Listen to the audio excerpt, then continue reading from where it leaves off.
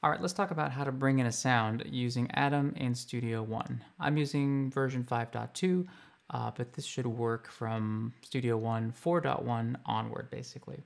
So the first thing you want to do is hit the Setup button in the upper left-hand corner. That's going to change to our setup mode for Studio One, essentially. You'll notice that pad 13 is your browser. So if I tap on that, you'll see in Studio One that the browser's now open. The instruments panel specifically is open, so I can tap my pad here and it's going to open and close that. Now I can use my navigation buttons here on the right hand side to move up or down. If I have a really long list, the button right above browser, the knob right above browser will allow me to go through here quickly.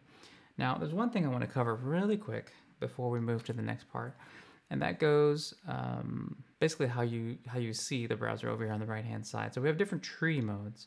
So if you click on these three little lines right here, this is the more traditional. If you've used Studio One 4, this is what Studio One 4 looks like. So as I go through here on Atom and move up or down, I can use the right navigation button to open up an arrow and the left navigation button to close an arrow.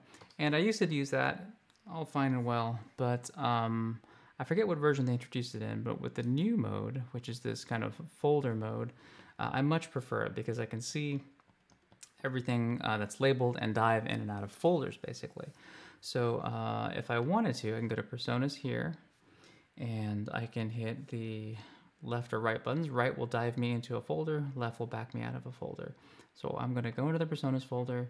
Actually, you know what? I'm going to use a UVI plugin. So let's go to UVI, open this up, and I'll just use this UVI workstation, and I'm going to select basic dry. So once I find what I want, I have my select button here. I hit it. Simply the browser window will close, and you'll see your instrument here in Studio One. So now I can play this. Now, for those of you that are familiar with Studio One 5, you might notice that the color scheme has changed for keyboard mode. It was all white to match the Atom SQ, and then as of 5.2, we've actually gone through and dimmed the quote-unquote black keys on a piano. So the bright notes are the white keys, and the dim notes are basically the black keys. But I'll save that scales and all that stuff for a different video. So you see we brought in UVI Model D right here, and we can play it. These pads 15 and 16 change octaves. And lots of other tricks that we can do. Once again, I'll cover that in a different video. So that's how you load in an instrument or a sound. Really quick, I'm gonna hit the Show Hide button to hide the instrument editor. I'm gonna go back into my browser really quick, and I'm going to navigate this time over to my Note Effects. So I'm going to go up here to Note Effects. I'm going to go right to go into a folder, and I'm going to pick the arpeggiator. So I'm just going to hit select to go through and load that arpeggiator. So now I've got the arpeggiator on this track with the piano. Okay.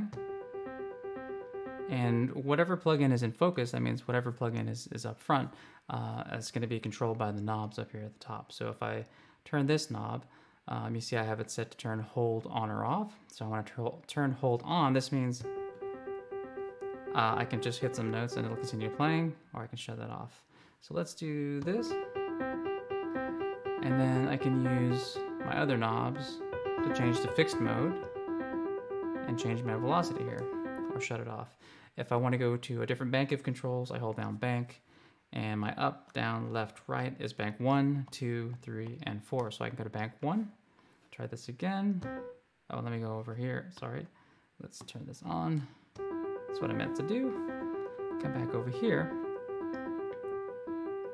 And you can see now in bank 1, I'm actually controlling the rate of this arpeggiator. Can change the mode as well too. And we'll leave it there for now. Cool. Switch back over here and shut that off. So that's how you bring in instrument or note effects using Atom. Setup, hit the browser button, that'll open and close it.